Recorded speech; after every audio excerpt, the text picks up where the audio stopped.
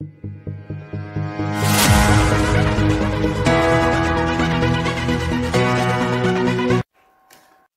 to everyone who have subscribed. If you have not, please do.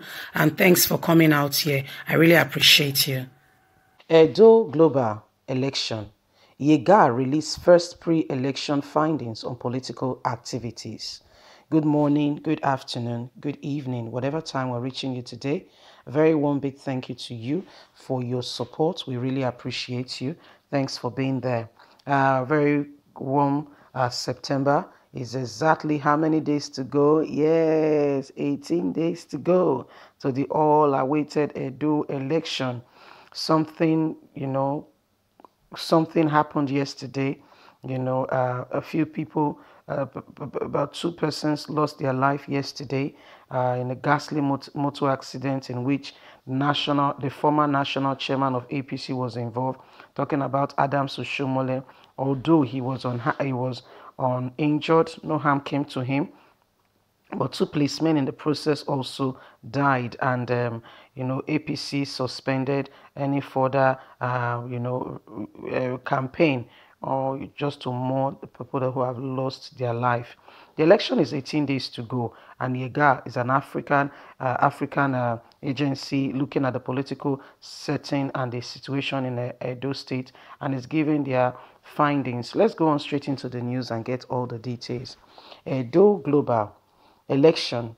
Yega released first pre-election findings on political activities. Yega Africa. As the Edo governorship election draws closer, an election observer, Yega Africa, Tuesday released the first pre-election observation reports on political activities carried out so far by political parties and their candidates.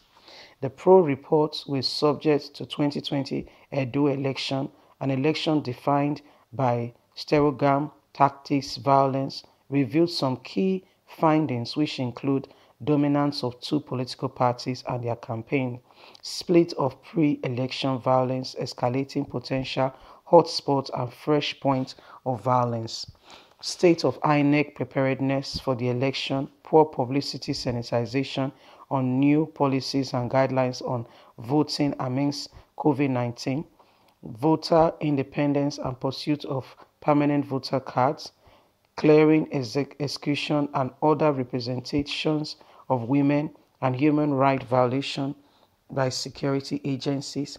According to Yega, the 2 dominant parties in the governorship race are guilty of violence, hate speech, vandalization, violence, and Edo State currently witnesses a signal on court group activity, especially in Okpodo, Okada, Orodo, Owena, West local government area, which are the trackable to an escalating subculture of violence built around well-known strongmen, including thugs, gangsters, cultists, on the other hand, and widespread belief that election cannot be won or smooth governance guarantee without strength, tactics, and support of powerful thugs.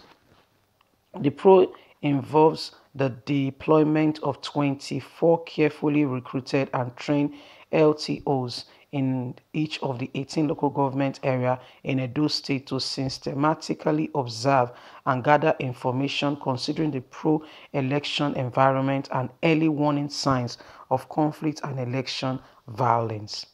These citizens observers are equipped with a checklist to record the relevant information and provide viable finding. 24 of the LTOs report bi-weekly on a standard set of questions at the local government level, which the others are mobile within the state and they report actual incidents only. The LTCs are recruited from their local government area of residence where they monitor election activities such as voters, education information, political campaign activities, migrating group, youth, women, and PWDs, and election-related violence round the clock. Additionally, they track the electoral stockholders' activities like INEC, potential parties, NOA, COS, and women, youth, and PWDs. All findings from the LTOs are transmitted to the WTC data center via software codes, SMS, and others, thereby analyzed and reported periodically. However, in the case of critical incidents, the WTC project escalated immediately to 6 sisters CSOs and security agencies like the Nigerian Police Force and Nigerian Security and Civil Defense Corps, as well as INEC. The report reads in part, Edo State political contest has been influenced in shaping the politics of the Edo governorship election as revealed in Yega African Watching the Vote WTC DV findings from the very first phase of the pre-election observation pro in the state. Yega Africa deployed long-term observers throughout the state to observe the pre-election environment to monitor government response to COVID-19 in the 18 local government area. These pre-election observations also include violence monitoring as part of the early warning system designed to prevent electoral violence and track the prevalence of human rights violation, particularly in light of COVID-19 pandemic. For this report's phase, the findings from the local government area include that while INEC released a list of candidates from 14 political parties in the September 19 election, political campaigns appears to be dominated by the All Progressive Congress and People Democratic Party. The competition has been reduced to constitute between personalities as possessed of issues-based campaign.